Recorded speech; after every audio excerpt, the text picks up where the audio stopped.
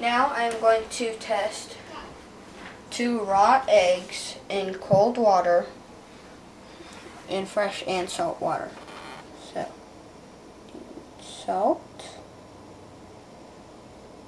and in fresh.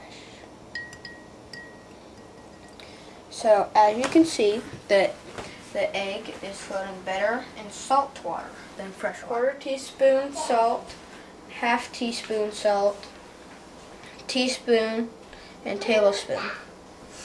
And so we're going to see... And how much water? 1 cup. Okay. And so now we're going to see how it floats.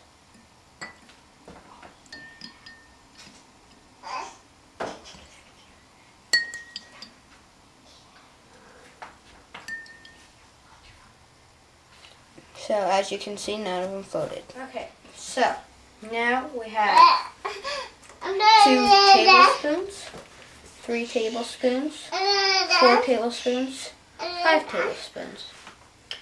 And so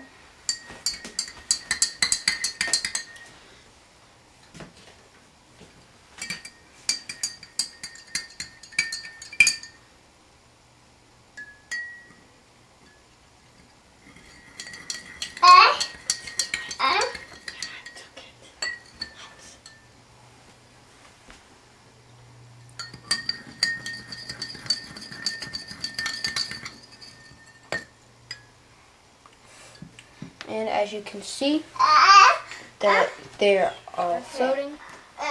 So here we have 1 cup of fresh water and 1 cup of salt water. In the salt water there is 5 teaspoons of salt. And so, with a hard-boiled egg. And so,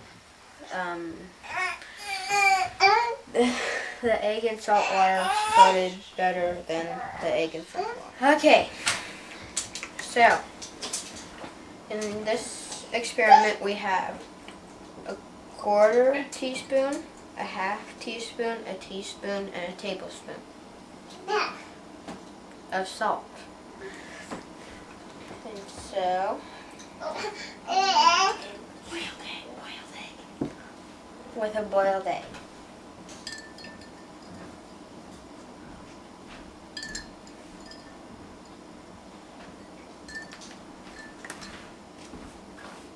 The egg did not float in a 1/4 teaspoon, a 1/2 teaspoon, a teaspoon, and it nearly floated in a tablespoon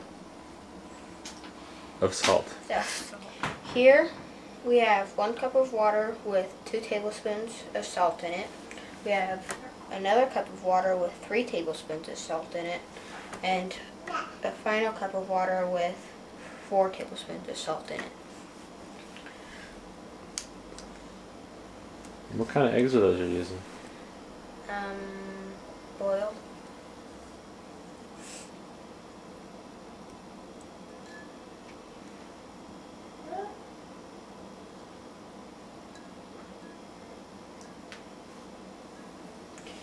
And so all the eggs floated from 2 tablespoons to 3 tablespoons to 4 tablespoons of salt.